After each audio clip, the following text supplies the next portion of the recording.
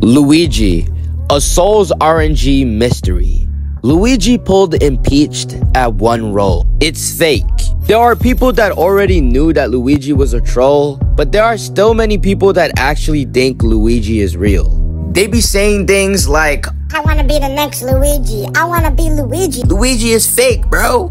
So yeah, Luigi isn't some normal Souls RNG player. It was actually a Souls RNG admin.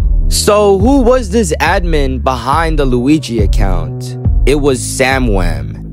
Samwam is Luigi. This is all confirmed when I was told by a Souls RNG mod that it was indeed an admin that is behind this account. Samwam created the account Luigi and gave themselves the Impeached aura, and it became one of the craziest moments in Souls RNG.